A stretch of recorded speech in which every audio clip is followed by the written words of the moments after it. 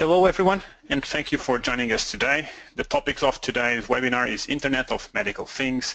If you're wondering how this new technology is affecting pharma, hospitals and healthcare now and even more in the short future, this is definitely the right webinar for you. The live presentation will run for about 45 minutes and will be followed by a Q&A session. During the presentation, please type your questions in the chat panel so we can answer them. If you have any technical problems during the presentation, please report them via the chat tool or send them directly to webinar@PreScouter.com. My name is João Guerreiro, and I'll be one of your webinar hosts for today. I am a lead scientist project manager here at PreScouter. My background is in the life sciences and advanced therapies, having conducted research at the University of Lisbon in Portugal, University College London in the UK, and MIT in the US before joining PreScouter in 2014. I'll be joined by my colleague Sofian, which will introduce himself now. Thanks, João. Hi, everyone. My name is Sofian Bukalfa. I'm also a project architect here at PreScouter. My background is in material science and engineering, and I worked as a business strategy and emerging technologies consultant before joining PreScouter over a year ago. I'm very excited to be here today and to discuss the Internet of Things with all of you. Thanks. Thank you, Sofian. So today's presentation, before we jump into today's presentation, we'd like to also know a bit more about you. If you could let us know about yourself by clicking the poll that you see at this moment. We will close the poll in around 10 seconds, but we thank you for participating.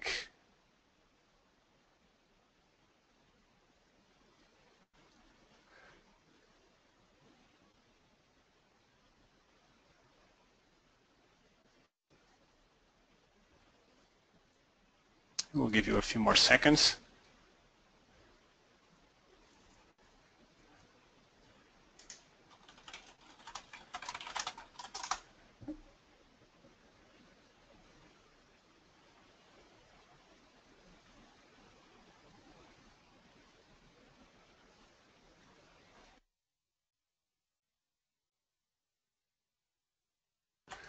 Okay, this was actually, I think, a poll that we're going to do a bit further ahead. So, but we welcome to know that as well. And we're sharing with you now the results. What's the greatest roadblock to innovation in your company? We see that most folks seem to go with it takes too much time to research, and you can't really find the information to make an informed decision, followed by it's too expensive. So thanks everyone for sharing that insight. You should now also get the other poll that we're mentioning so that we learn a bit more about who we have in the audience today.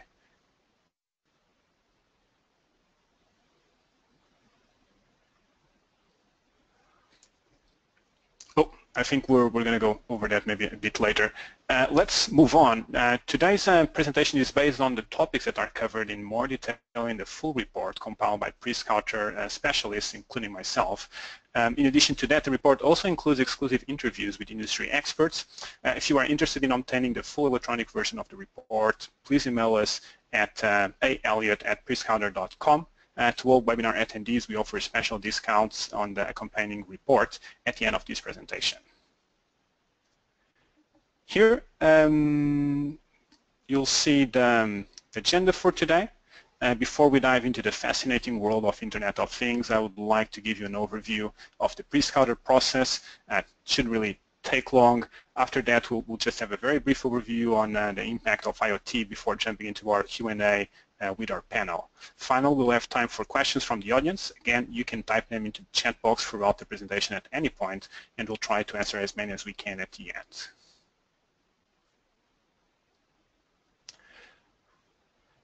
So starting with our brief introduction about PreScouter. Helping companies innovate is at the core of PreScouter's mission. In the realm of corporate innovation, companies are constantly on the forefront of solving challenging problems and incorporating new technologies.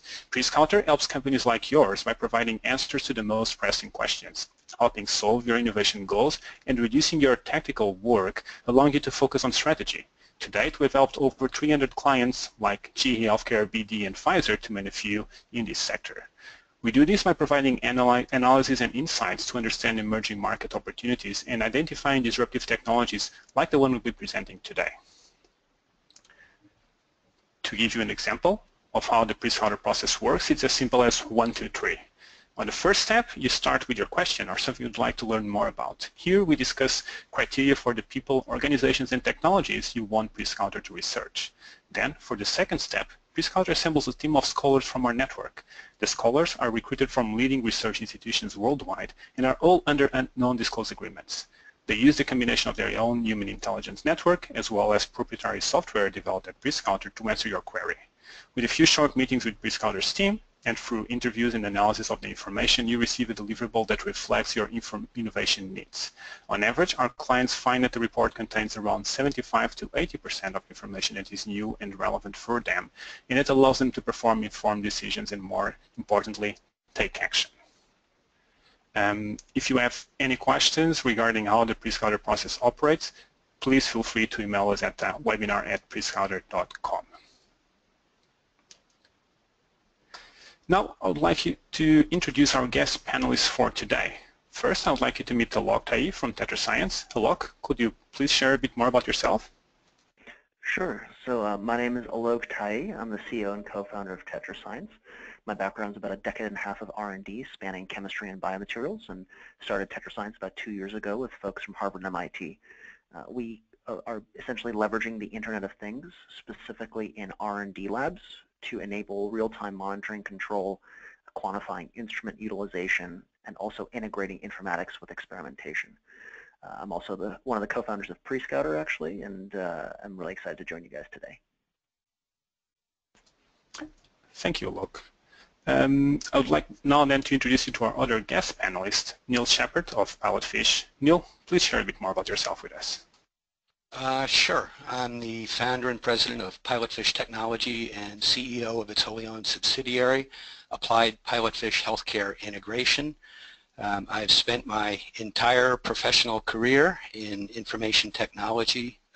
Prior to founding PilotFish 15 years ago, I was executive vice president of Computer Sciences Corporation and president of its wholly owned subsidiary, business process outsourcing subsidiary, Alliance One. Thank you, Neil. And before we jump into the questions, I'd just like to give you a general overview of this field, the Internet of Medical Things. So this is actually the application of the IoT concept to the healthcare sector. In a world where we have an increasingly number of devices and sensors collecting information all around us, IoT promises to unlock the true hidden benefits of these by connecting them to one another and to us, so we can then act to benefit from all the information that's being gathered.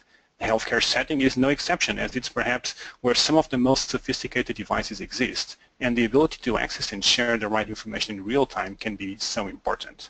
Right now, the market for IoT within the healthcare is already reaching the $32 billion US. It is expected to continue to grow, reaching more than 4 times that value by 2021.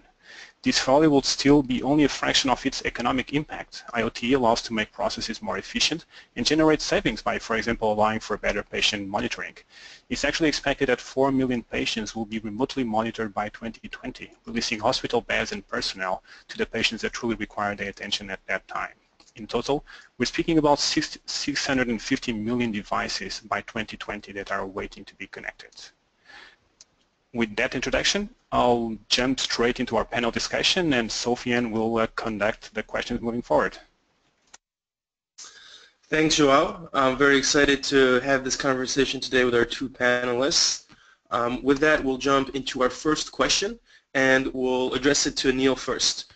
So Neil, what do you see as the most transformative aspect that IoT is or will provide within the healthcare sector at all levels, ranging from the patient, physician, health center, hospital, and pharmaceutical levels?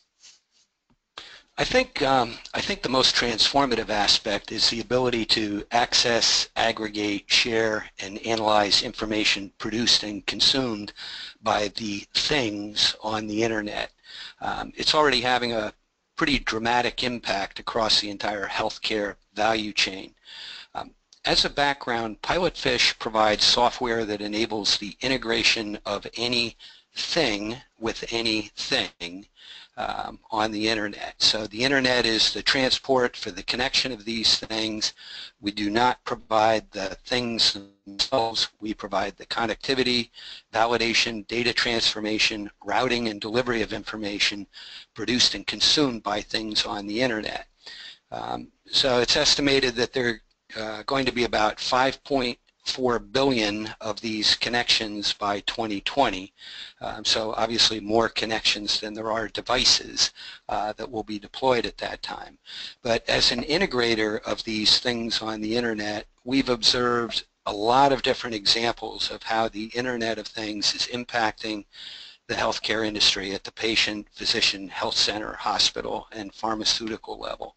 So some of these include operational efficiency, things like accounting and administration, improved patient care, analytics, including healthcare analytics, predictive analytics, diagnosis and treatment, research and development, population health, remote patient monitoring, health and wellness, and even public health.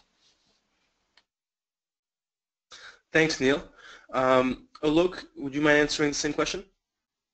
Sure. So, from our perspective, we work a tremendous amount with large pharmaceutical companies, but also other folks in R&D environments. I think the areas that we sort of see the most amount of transformation is when one has physical processes like experimentation or preparation or analysis or experimental analysis.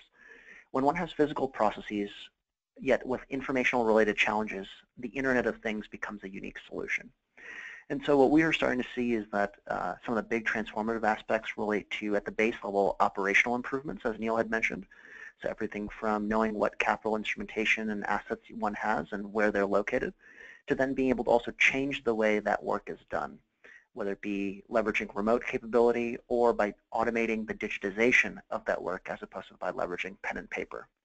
So for us as a company, what we often do is connect the individual instruments and experiments, in the case of a pharma lab, to a single online dashboard such that one can look at operational parameters, as I mentioned, like utilization and location and monitoring status, but then also to execute and use those instruments and those devices using a single dashboard.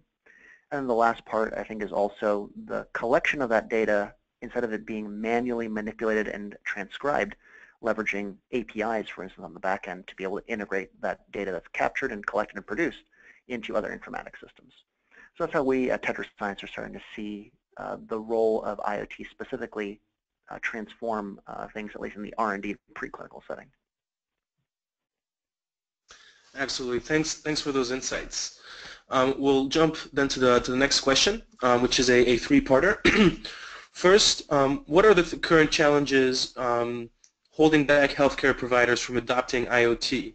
And in addition to this, which stakeholder is holding back implementation of IoT the most within this sector, and how can we convince them to change? Alok, could you mind starting us off on this one? Absolutely. So I'd say the two stakeholders which I think really need to be brought in more in the context of IoT would be the users themselves. Whether it's healthcare or scientists in an R&D lab, there exists the status quo in terms of how work is done and how data is produced and collected and analyzed. The Internet of Things tends to be fairly disruptive, but also gives you a stepwise change in performance and productivity when leveraged. So as a consequence, I think it's those men and women who are at the bench level or at the patient level, I think, who really need to be brought into the fold and are a key critical stakeholder. The second part, which I think is also important, is also a regulatory one. Much of the processes that we have when it comes to managing and collecting data from a regulatory perspective, from a compliance perspective, hasn't really changed in the past 10 to 20 years. So making sure that these new approaches, these new processes, these new cloud-based systems that are the backbone of the Internet of Things are also compliant, I think, is also an important part. So I'd say those are the two specific stakeholders, those who are sort of doing the work day to day, and the second is sort of the regulatory and the compliance aspect. Those would be, I think, the two stakeholders that have historically been holding things back, but I think have a lot to gain as a consequence. Thanks. And Neil, do you agree with Alok, or do you have any differing opinions? No, I'm very much in agreement. I think one of the reasons, though, why some of those, call them end users, it's not just the disruptive nature of the technology or maintaining the status quo.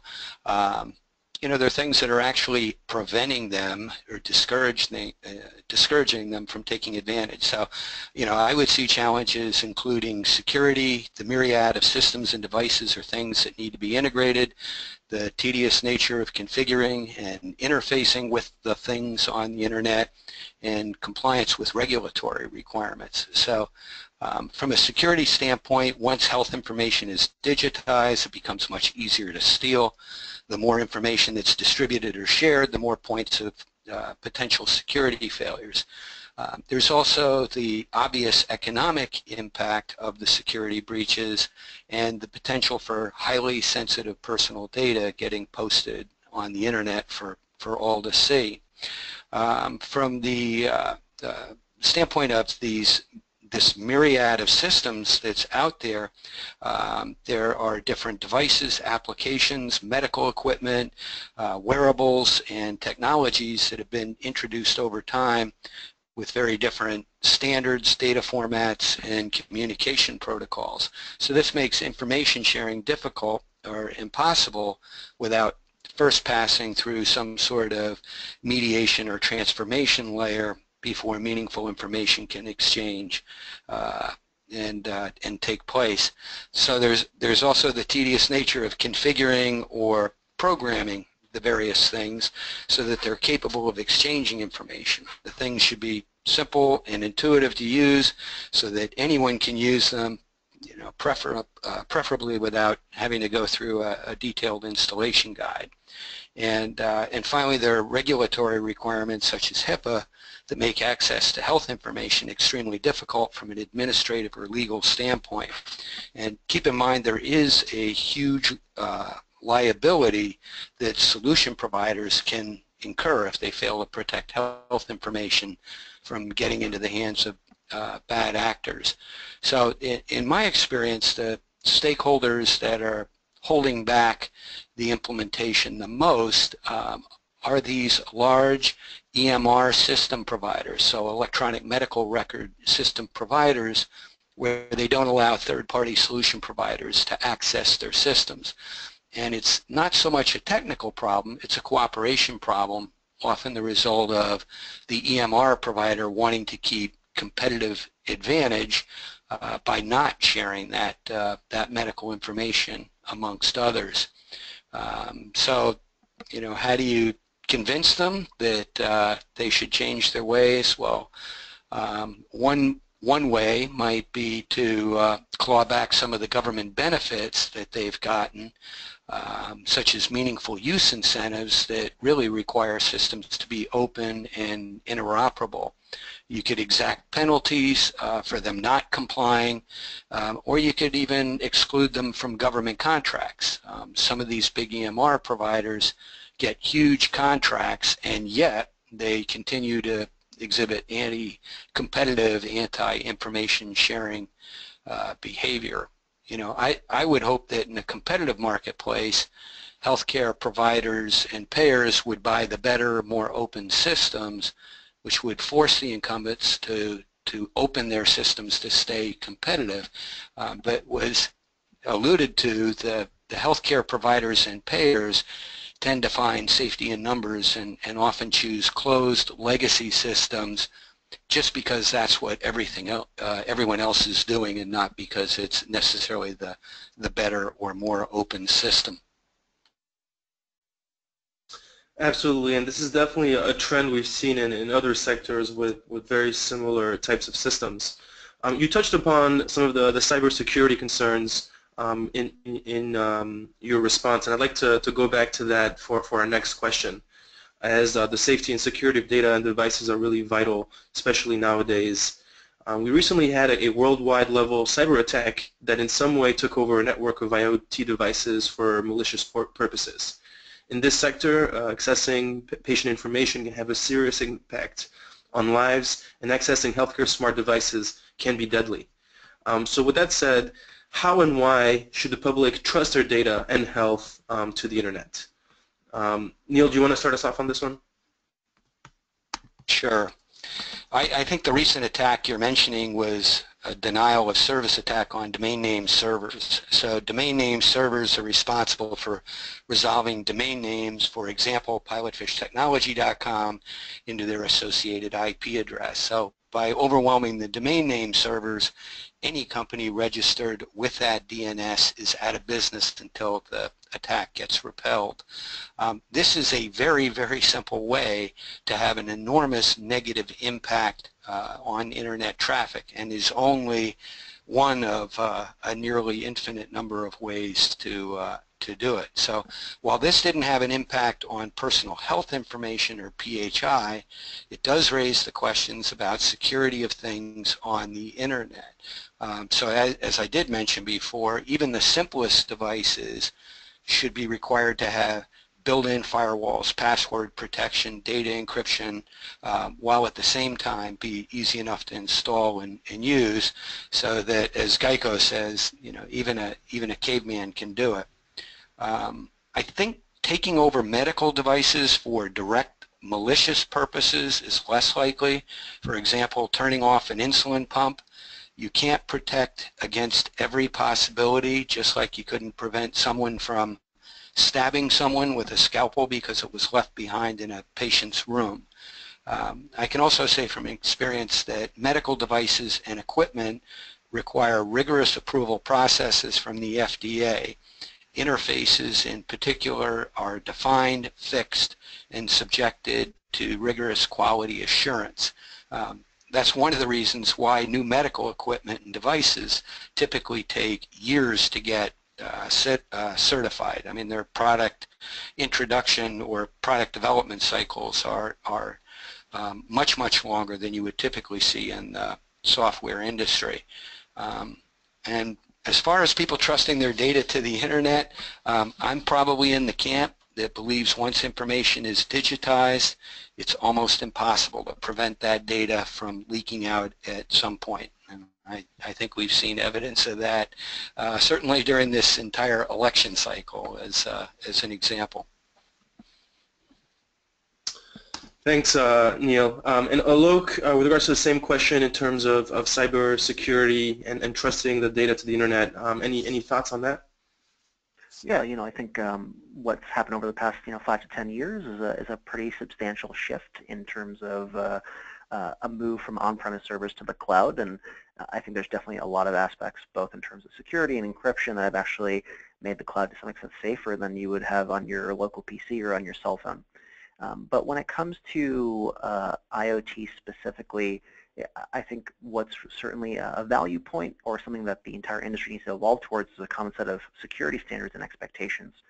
I think that's likely going to be specific from industry to industry, or vertical to vertical, or use case to use case.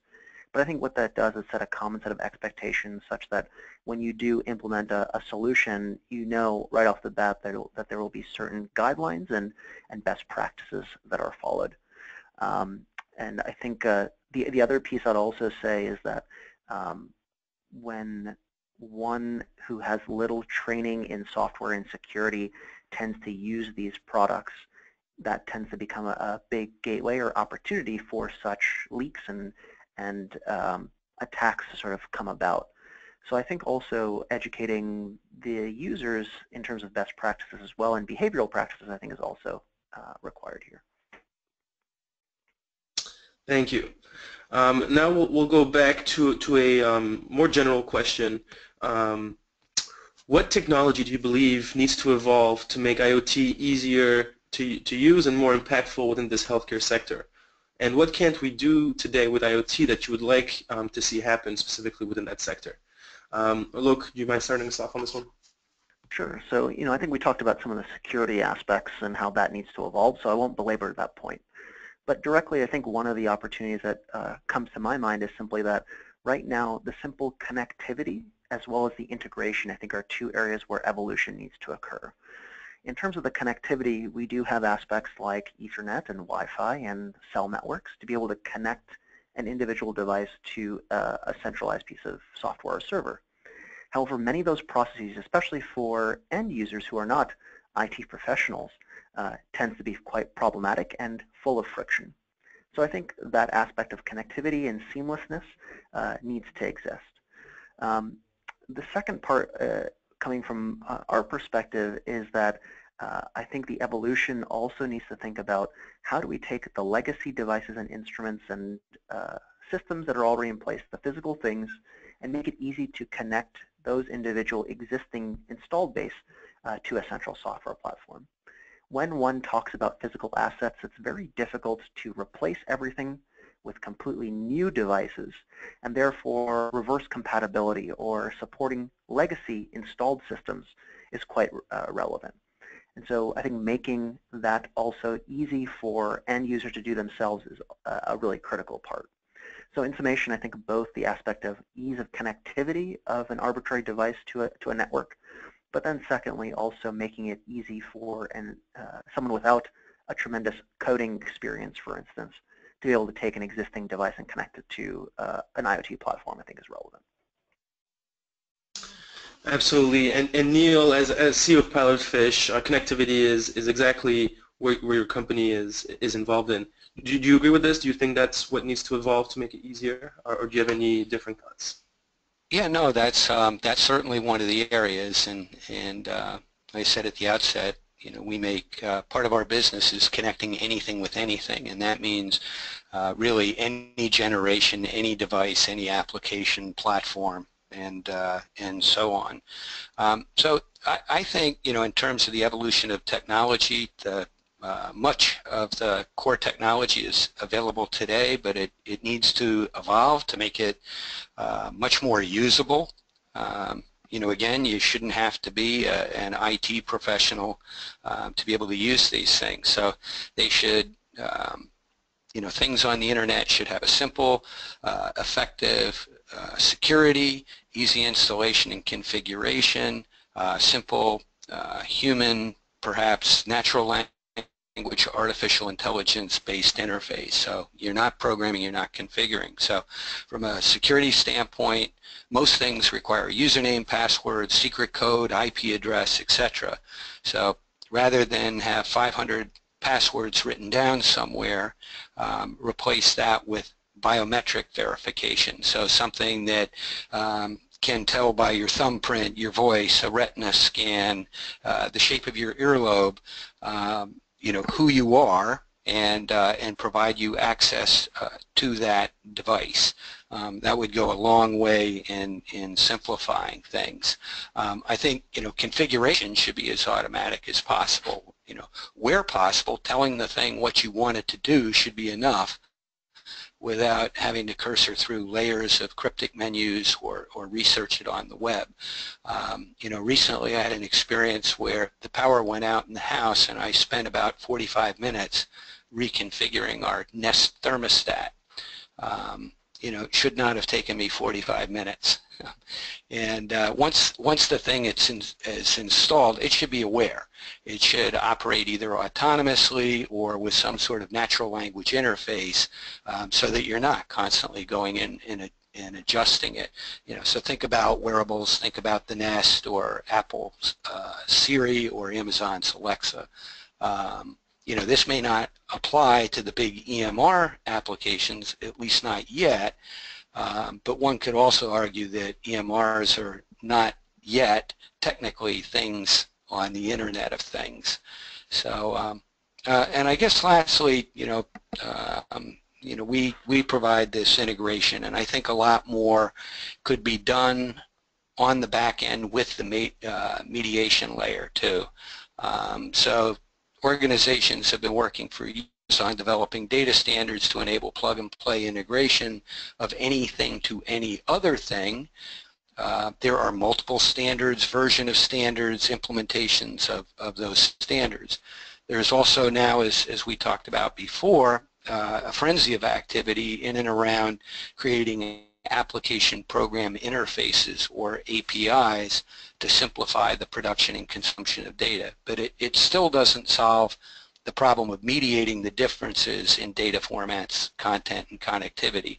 And so that still requires this mediation layer, and while there are tools that can dramatically improve the configuration of that mediation or transformation layer, I think AI or machine learning could simplify and automate much of that process of mapping format and content between various standards, much in the same way that language translation software learns over time.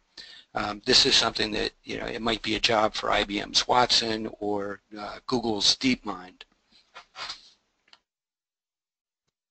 Thanks for those insights. And our next question has to deal with all of this data that now has to be integrated. We've talked about the numbers of different devices that are being connected and how those connections are going to grow exponentially within the next few decades. As physicians have access to more and more of this data, how will their role change in terms of their day-to-day operations? Will they have to shift towards more of a data scientist type of role, or will their role stay still the same as it is today?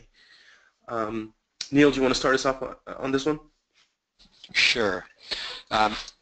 There are many types of physicians that serve many different roles, and all, I think, are going to be affected in some way.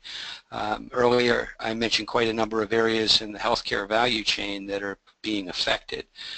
Some of those that will directly impact the role of the physician include operational efficiency, improved patient care, analytics, remote patient monitoring, health and wellness, and public health. So from an operational efficiency standpoint, the seamless integration of things on the internet can greatly reduce the administrative workload of physicians, allowing them to focus on being a care provider. Physicians today are just drowning in a sea of paperwork. So two specific examples where IoT and access to data could help would be revenue cycle management and claims information exchange. Talking about claims information exchange, this is where transactions are sent by the providers to payers, which include insurance companies, health maintenance organizations, preferred provider organizations, or government agencies such as Medicare, Medicaid, etc. So improving that process where you need to send it one place and it automatically gets propagated to everywhere it needs to go can have a dramatic impact on the bureaucracy and paper pushing aspects of it. In terms of improved patient care, there's also electronic health information exchange, and when it works, it can provide instant access to enormous amounts of patient health data, vastly improving speed, quality, safety, and cost of patient care. The support services, where the entire process of moving patients in and out of hospital rooms is automated, preparing the beds, the room, patient management, where check-in and check-out can be expedited, when medical histories and personal health information can be accessed from an exchange or from a smart card. We talked about analytics. One of our customers collects data from 600 hospitals, 3,000 practices, performs their own proprietary analytics, and then reports back to the membership the performance of respective physicians. And believe it or not, the physicians actually like participating in that process. And so, there's still more. I say I could drill down to any one of these different points, but certainly remote patient monitoring is going to allow virtual house calls and increase the number of patients under physician's care. Health and wellness is going to keep patients out of the doctor's office and reduce the demand for patient care. Public health, things like maintaining and updating an immunization registry can simplify the process, avoid unnecessary immunizations, and make sure that everybody that needs one is actually getting them. Thanks, Neil. Alok, same question. How do you feel the data and the increase in data will affect the role of the physician moving forward? Yeah, it's a good question. Unfortunately, I don't have too much expertise on the medical side. I'll defer to Neil's judgment, but I think from my perspective, the thing that's very interesting is the fact that physicians, like scientists, when they are interacting and performing their work day to day, the knowledge that they leverage is what's in their head at any point in time. Yet the quantity of knowledge in terms of medical knowledge in the case of the physician, or say scientific knowledge in the case of the scientist, is decades, if not centuries, deep.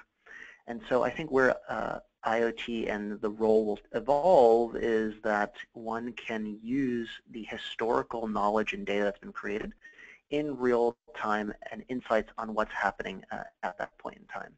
So I think that's the most really interesting thing, and how I think the role is going to evolve is by leveraging the insights and the historical knowledge that physicians or other types of folks never had at their fingertips. Thanks, Alok. Next, moving on to another important stakeholder within the healthcare sector, medical device manufacturers. As these devices are evolving and getting increased connectivity, how do you think the role of these manufacturers within healthcare will evolve with increased IoT adoption? With increased access to biometric and other data on patients, will they take a closer role in patient monitoring and diagnosis themselves, or will they use the data solely to improve their products and leave the diagnosis to physicians and other healthcare providers? Alok, as CEO of TetraScience, you've already worked with many device manufacturers, maybe not as many from the specific medical field, but can you share your insights from that? Yeah, absolutely. I think you sort of touched upon sort of the way the role will evolve over time when IoT sort of becomes more and more of a critical part. I think initially it will be operational aspects, function, errors, usage, but then will evolve into more value-added applications and analytics of the data that's being provided. I think the most exciting thing is that transition, I think, will be a multi-year-long transition, if not longer than that, in part because historically many of these businesses have sold boxes, if you will, to be very blunt. But more and more the value and the outcome that's being expected is based on data, and in the case of healthcare, patient improvement. So I think what we're going to start seeing is very simple operational aspects improve by leveraging IoT, but then more shifts towards data applications and analytics. Ultimately, I think the most exciting opportunity is this historical shift away from simple capital equipment models where you pay one time to more of an outcome-based model, whether it be on a per use or maybe enveloped in with the care of the patient themselves. So that's how I sort of see both the technology as well as the business model really evolving. Thanks, Alok. And Neil, same question? Yeah, I mean, I don't know, honestly. I mean, the term for what you are describing is disintermediation. So this has occurred in many other industries where wholesalers and retailers have been cut out of the distribution chain when manufacturers are able to sell directly to the consumers via the internet or through a single electronic distributor such as Amazon. I don't know that you can necessarily draw the same parallel to healthcare devices. So while the manufacturer might sell the device directly to the patient or consumer, diagnosis and treatment seem to me to be a very different specialty with lots of different regulatory requirements. Also keep in mind that most of the information is available to everyone at the same time. So it's more a matter of how you put that information to use. Do you use it to improve your product, or do you use it to diagnose and treat a patient? So it's really kind of role dependent. Absolutely, and only time will really tell us which direction they plan on moving. For the next question, we'd like to take a step back. When we usually focus on healthcare, we talk about the impact that it has in the US, in Europe, in more developed nations.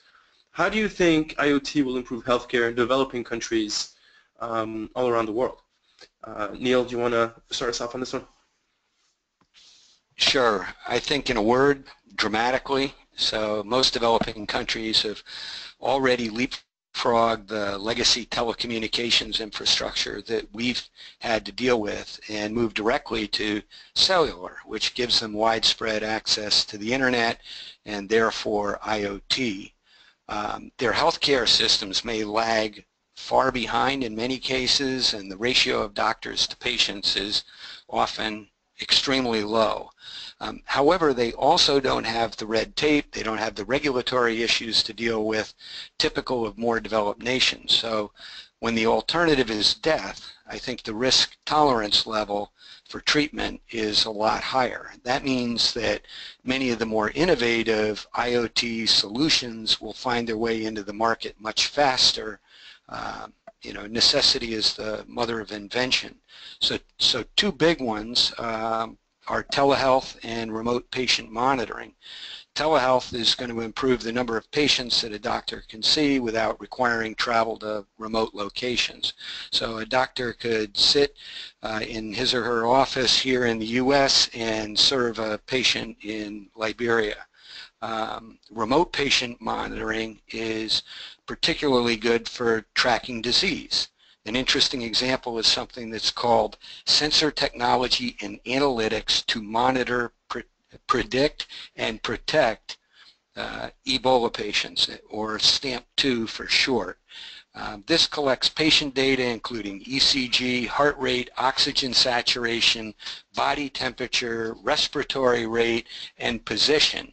And the thing is just a patch that is worn by the patient and collects the information, then leverages all the other advantages of IoT on the back end to enable the analysis, prediction, tracking, and so forth. Thanks, Neil. Alok, same question? Sure. You know, I don't know if I have too much more to add, other than I think the most exciting thing from my perspective is that in developing countries, oftentimes some of the larger cities have a large collection of medical talent and expertise, yet there exists a large geographic distribution of the population. And so being able to leverage IoT and connectivity to be able to source the talent and the knowledge from different geographic areas in terms of local or dispersed sort of population needs, I think is the most exciting from my perspective. Thanks, Alok. Next, we'd like to shift to the pharmaceutical value chain. IoT is set to impact the entire value chain in pharmaceuticals, from R&D to clinical trials, manufacturing, etc.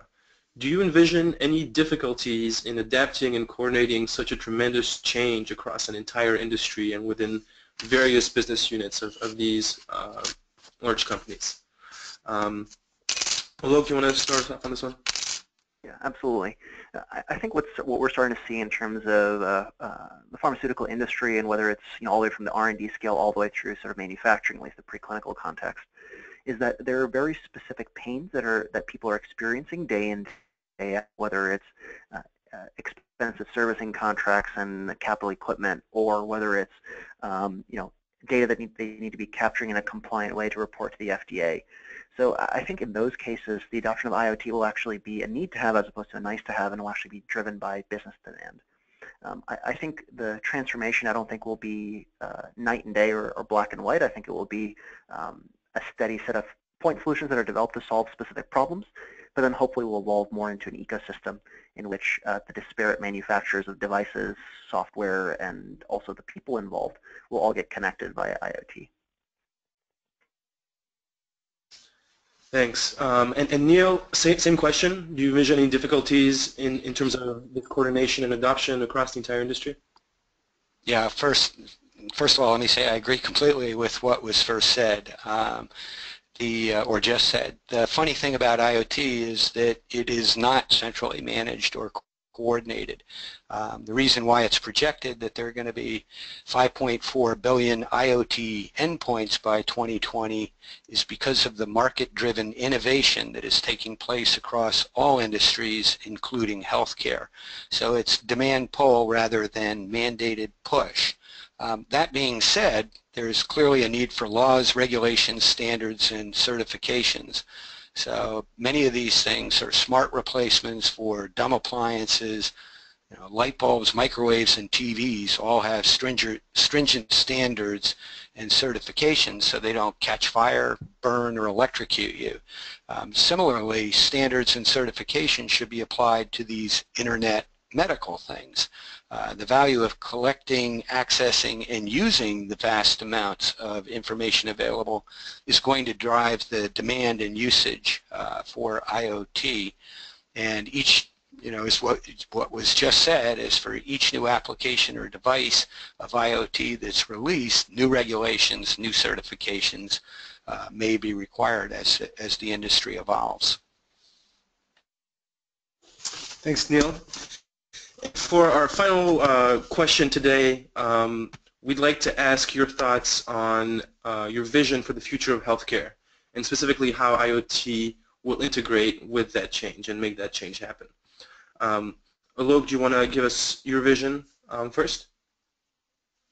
Sure. I think the way I would describe the vision for the future is seamless connection across the disparate groups. There exists a lot of relevance as to what a patient experiences, to what compound was manufactured, how it was made, and how it was discovered as well. And I think having better visibility and connection across that entire, soup to nuts production to value, I think is going to be where IoT is really going to create the most amount of opportunity. I think the analogy I often use is that if one looks at what the Bloomberg terminal has done for finance, I think we're going to start seeing the same thing in terms of healthcare, where 30, 40 years ago, stocks were traded basically with folks in blue lab coats who walked around a desk with pink slips. Now it's a guy or gal sitting in front of 6 computer screens with all the individual data streams coming in real time and sort of executing trades effectively. I think we're going to start seeing that same sort of transition in terms of both efficiency, visibility, as well as capability because of all those connected disparate parts. Absolutely. And Neil, same question. What is your vision of the future of healthcare with IoT? Yeah, I would agree with the points just made. There's just a tremendous growth in the amount of data that is available for analysis, tremendous growth in the number of tools that are available to do that analysis, whether it's impacting, as we talked about before, the efficiency or the effectiveness of medical care. And I think, one of the areas that is really going to have the greatest impact is when you take all that information from all of those disparate systems and you make it available for essentially a human natural language AI-based interface. So whatever your particular discipline is or your role is, I think having that information available to you and your ability to query and use that information, interacting almost as you would interacting with an albeit extremely intelligent and knowledgeable human being. So, and I don't actually think we're that far away from that really happening. Thanks, Neil. So regarding the topic at hand, there's still a lot to learn. I'd like to take this opportunity to remind all the people in our audience that we do have a report on the Internet of Things that PreScouter has written and that is just available for publication. It will discuss not only IoT's impact on the healthcare sector, but also its impact on the manufacturing, retail, and smart home sectors. So if you'd like to learn more about IoT and its impact in these various sectors, do not hesitate and contact us to obtain the full report. Both PilotFish and TetraScience are featured in the report if you'd like to get some more insights on both of these companies. We'll also be sending out an email with all of this information along with a survey following the completion of this webinar. So we hope that you enjoyed the presentation today. Next, I'll go over a few questions that the audience sent out while we were having the discussion today. The first question will be addressed towards Alok. So with the multitude of wearable devices that are available are there any standards we can use to source activity data? Yeah, I think you sort of, whoever asked that question touched upon one of the key critical words here in this context, which is standards. In terms of wearables, I know there are some companies out there that can pull in data from disparate wearables technologies like Fitbits, etc. I'd imagine there are no standards explicitly, but likely back-end APIs for their cloud software platforms that you can pull the data from. On the scientific side, in terms of experimentation, there is a foundation called the Allotrope Foundation looking to establish standards for data produced by clinical and scientific instruments. But in terms of wearables at the moment, no, I think there are no standards, in part because I think it's still a nascent field. Standards often emerges when there's one, a robust ecosystem, but then two, a lot of maturity in that discipline as well, which I think hasn't existed yet. Thanks. And Neil, do you want to add anything to that regarding these standards for wearables? Sure. I think from a wearables perspective, again, there has not been a well-defined standard for communication of that information, and to some extent, there is even a prevention of sharing that information. Again, you get into regulatory issues, liability issues, and so forth. But generally, if you can get information from one of these wearable devices, if you can expose that data, there are tools available. In fact, my company offers a solution to where you can establish connectivity, you can transform the data from whatever its proprietary format is into whatever format it needs to be in to be consumed by, whether it's a database or another system or so forth. And it's going to keep changing over time. Each time somebody comes out with a new wearable or different data that's being captured and produced out of that, there's going to be an impact on the standards, the data format, and even the communication protocols used for that. Thanks. Our second question is regarding EHRs, electronic health records. The question is, given the plethora of different EHRs, how do you reconcile the different data sets and different data types collected from these various and different platforms? Neil, do you want to start us off on this one? Sure. My answer to this is fairly similar to the wearables, and that is, yeah, absolutely. There are a whole bunch of different EHRs. I think as many as 600 are deployed out in the marketplace, and they have various data formats. They store things different way, different databases, different programming languages, different file formats, and so forth. But essentially you can break it down into specific stages. So one is to be able to connect to that EHR. So there are a wide variety of connection types that you can have. And like I say, there are tools available that will allow you to support any of the plethora of connection types to that, whether it's to a database, whether it's to an MQQ, whether it's to pick up a flat file, etc. Secondly, you need the ability to go through and validate and scrub that information and make sure it's good, clean data. Third, you need to be able to take that data and transform it into some sort of common representation. So in our example, we'll take that data and we'll turn it into generic XML. Regardless of what format it was in, we turn it into XML, then we transform it into whatever data format it needs to be transformed into so that it can be consumed by the target system. Another technique we use is a canonical, where you transform that data to a single view of the data, and then from that view into whatever format is needed to be consumed by the end user, the target system. And so you can basically configure an assembly line that will allow you to connect any system, any data, any format, any protocol to any other system, data, format, or protocol and do it on a seamless real-time basis. So you can do it, believe it or not. There are tools out there that can help you, they say, integrate any EMR with any other system.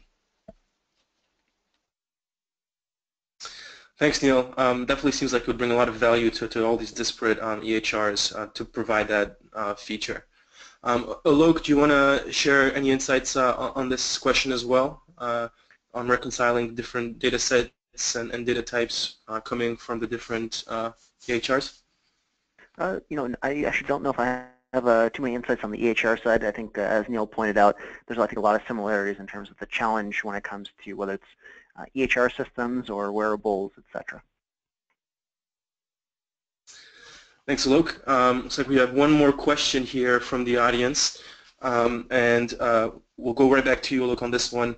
How do you deal with barriers to adoption due to the various levels of technical literacy among the different healthcare providers?